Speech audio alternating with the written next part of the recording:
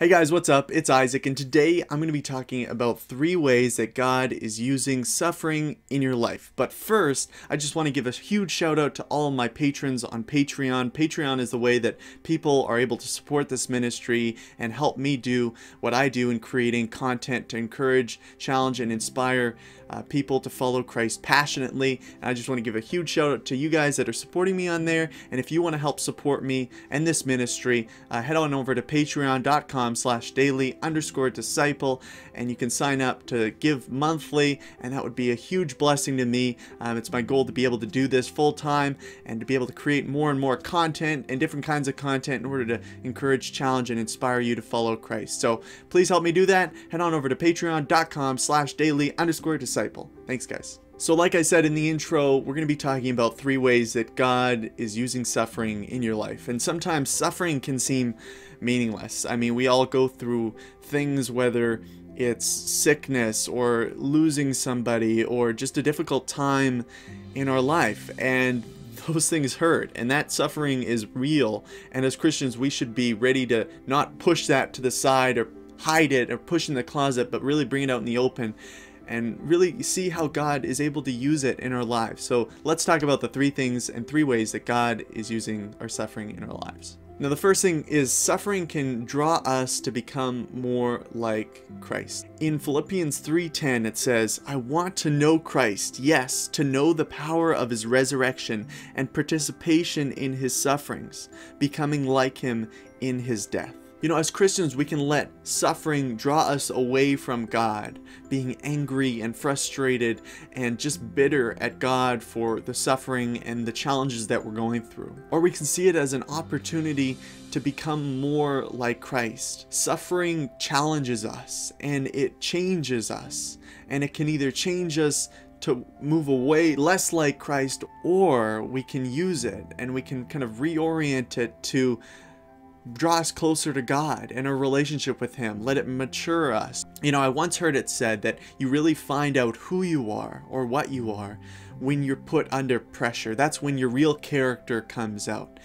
And I think it is a real opportunity when we do go through times of suffering and trials in our life to really find out who we are and change into more like Christ, to let our sufferings and our challenges draw us toward him, and see that as a process of sanctification, not to become angry and frustrated at God, but to see this as an opportunity to cling onto our only hope, and that is Christ. So the first way that God is using our sufferings is to draw us to be more like him. The second way God is using our suffering is through suffering, we learn perseverance. And in Romans 5:3 it says, "Not only so, but we also glory in our sufferings, because we know that suffering produces perseverance." And we see this in when somebody's gone through suffering. In order to make it to the other end of that, they're going to need to scrape, they're going to need to persevere, they're going to need to endure. That's going to be a very difficult and trying process. And if you've ever been in that situation where you've experienced something hard, you know that it took endurance and perseverance to get through it. And on the other end of that, God uses that to really grow that character trait in you. So when you go through that again, you are able to persevere and you're just becoming stronger and moving towards, like the first point, moving towards more like Christ. I can remember when my mom was going through cancer treatments, and just being able to help out the family was a real blessing, but it was also very difficult. It was a difficult time for my family and for me, and I know for sure for my mom. But just seeing her perseverance, even in the midst of trial, understanding that, look, this is not purposeless. This is not hopeless. This is not an empty, meaningless trial by a random universe. No, God uses this to develop perseverance within us, to build our character, all of our character, to grow us more like him. The third thing is when we handle trials and hardships and struggles in our lives in a Christ-like and a godly way, We're showing the world what it looks like to have God's strength and grace and hope within our lives. In 2 Corinthians 4 verse 8 to 10 it says, "We are hard pressed on every side, but not crushed, perplexed, but not in despair, persecuted, but not abandoned, struck down, but not destroyed. We always carry around in our body the death of Jesus, so that the life of Jesus may be also revealed in our body." We're showing the world the gospel through our suffering.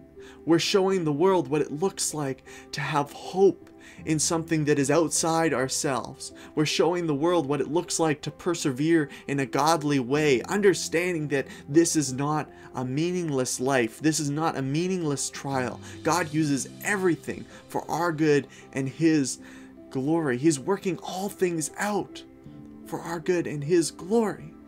And when we understand that, and when we can display that to the world, when we can go through trials, when we can go through struggles, when we can go through hardships in our lives and be a witness, we can use that as a springboard to the gospel.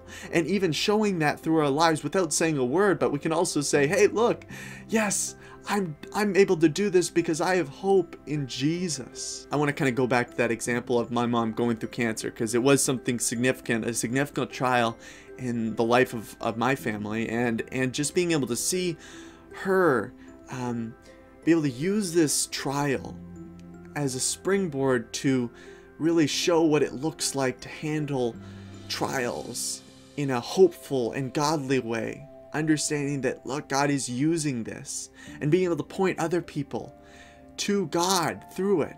Because when you're going through struggles, when you're going through trials, you're going to have people coming up to you. Literally, this happens where they're like, how are you able to go through this and still have hope? How are you making it through this? What is sustaining you through this? And you can say, it's God.